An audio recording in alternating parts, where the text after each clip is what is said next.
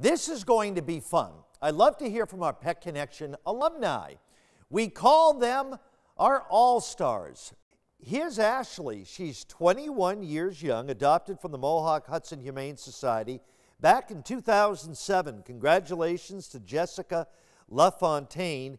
And isn't Shelby cute?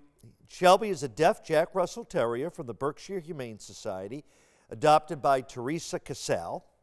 And then there's Diesel from the Mohawk Hudson Humane Society back in 2012 by Carol and Brian Valancourt.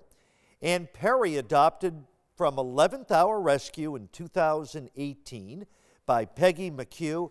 And finally, Phoebe, a puppy mill rescue dog from Free to Be Me Rescue, adopted in 2013 by Patty Payon. We'll be right back on how you can find out more about tonight's stories.